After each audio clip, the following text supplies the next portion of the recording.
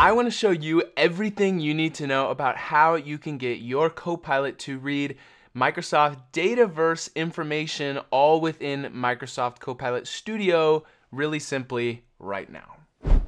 So there are actually two different ways that I want to show in this video how you can get Dataverse information into, I guess, the hands of your Copilot so that the people interacting with it can access Dataverse. One, I guess, 10-second note.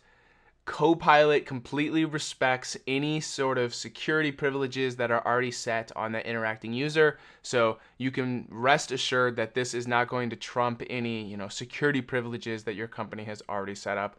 But nonetheless, here I am within Microsoft Copilot Studio, and here I am looking at my Coffee Copilot example. And let's say that in this scenario, I want to actually be able to access the accounts table that is within Microsoft Dataverse with this Copilot. And like I said, there are two different ways to do that. And the first one is going to be through adding Dataverse tables to your knowledge base, or as a knowledge source.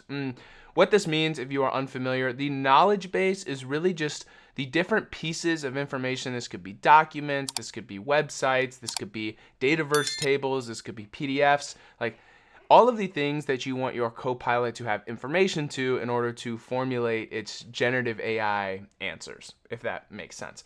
And so you actually want to go ahead and select Add Knowledge up here, and you will see there's this new preview feature called Dataverse. And in here, you're going to be able to select which Dataverse tables you want your Copilot to be able to access. I don't necessarily know, it says right here, select up to 15 tables. So you can select multiple tables here. In my example, I'm just going to select the account table. After that, it is going to show a little preview of the top 20 records, and it's going to show the first 20 columns alphabetically. So here in my example, it's just showing a bunch of address information because it's all of the fields that start with the letter A. But this is just a preview. It is going to pull in all of the fields, all of the data of all of the records on the account table is going to be accessible by this knowledge source. And so nonetheless, after this preview, I can hit next. And here you can set the knowledge name. This is going to be what shows kind of here in the list. And then you can also set up what's called a knowledge description. And I want to take a second just to explain this because I think it's really important and maybe not that intuitive. And that is that we are going to be leaning on generative AI to, work with and talk to the different people that are interacting with the Copilot. And what this knowledge description does is this just gives additional context to the Copilot about what this knowledge source does. And there is one already in here for us. I don't think this is bad by any means, but just something to think about is people that are interacting with Copilot, do they use the term account? They might not use the term account. They might use the term companies or businesses or organizations. And these are going to be great things to add to kind of this synonyms list or even this glossary list. Maybe I'm behind the ball here, but I was not familiar with glossaries and their difference between them and synonyms. But these are domain-specific terms and acronyms. So I think about if you have, industry-specific names for accounts. Like maybe you're a certain organization that works with brokers and broker agencies in some capacity, and those are stored as accounts in your system. Likely adding the term broker or broker agency might be valuable here. If you have any experience with glossaries, let me know down in the comments down below. I would love to hear kind of your takeaways from that. But nonetheless, once you have these set up, you can go ahead and select Add. And this will take just a couple of seconds here. Shouldn't take long. I see it adding it over here. And now we have our knowledge source is ready to go. And now if I go ahead, I'm going to go ahead and refresh kind of this testing. Let me flip myself to the other side so you can see my test panel here. And I'm going to go ahead and ask Copilot some information about a specific account that I know is in our system.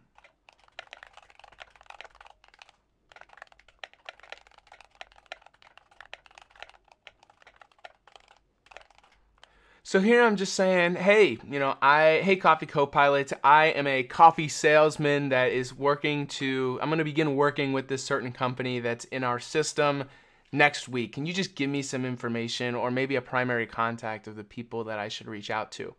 When I send this, it's actually going to take us to what's called the activity or the conversation map and just kind of show you what the Copilot is thinking and where it's going to get its information. And here we can see that it checked our knowledge sources and it found an output from our Dataverse knowledge source, the account table.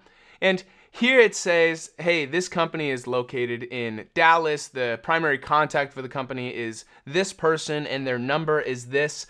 If you need any more specific information or assistance, feel free to ask. And then I could ask maybe some follow-up questions like, have we worked with this company in the past? Here we see our activity map is working once again, searching those knowledge sources, and specifically in the Dataverse. And you'll notice that it says no results found up here. And the reason why is because information that I potentially looked for in this follow-up question might not actually be stored on the account table, but might be stored on, say, the orders table or the opportunities table, or maybe the cases table if I'm wanting to know if they have any open cases. So really thinking about all of the different tables, how your data is structured, and thinking about all of the different tables that you might want your Copilot to be able to provide answers for. And so nonetheless, I think this is really sweet and something that is like fairly simple to set up, right? Like it's not super complex. Now, the other method I wanted to show is, and this was kind of the original thought that I had behind this video before showing this preview feature, and that is going to be utilizing Power Automate. And so there are simple ways to connect Power Automate flows to your Copilot and trigger those Power Automate flows accordingly and pass inputs and outputs back and forth. And that is not what we are talking about in this video. If you want to see how that works, follow this linked video here. But nonetheless, here is my new account research topic, and I just want to kind of talk through and show you the different things that I have started to set up here. And so specifically, what we're looking for here is this action, this Power Automate, call a Power Automate flow action. You can get here by just going to add an action and finding a Power Automate flow or creating a new one. And you can actually see that it outlines kind of the different inputs of this Power Automate flow. Let me jump over here to a different tab. Like I said, really simple flow, just as an example. But here in this kind of run a flow from Copilot, the trigger, I can outline the different inputs that this Power Automate needs. And so say for my example, I want to gain the account name, the account number, and what sort of information they want. Like, do they want address information? Do they want order history? Do they want, the primary contact? What sort of things do they want? One pro tip, you can make these fields optional here. So by checking or unchecking this will mean, you see this little red asterisk right here? That means that you can require or unrequire those sort of inputs in order for the topic, or in order for the Power Automate flow to run. Nonetheless, you can select the different inputs that you need, the variables that you're gaining, either throughout other conversation topics or this one, adding those in here or creating topic inputs. I guess this is a great time to mention, if you feel like I'm not answering all of your questions or have a really specific nuanced scenario that you need help on, be sure to follow the first link in the description down below. That's going to allow you to get into direct contact with me. We could set up some coaching sessions or a single coaching session. I'm really passionate about learning more about Microsoft Copilot Studio and helping others learn as well. So I would love to get in touch with you one-on-one contact so that we can both continue to learn something together.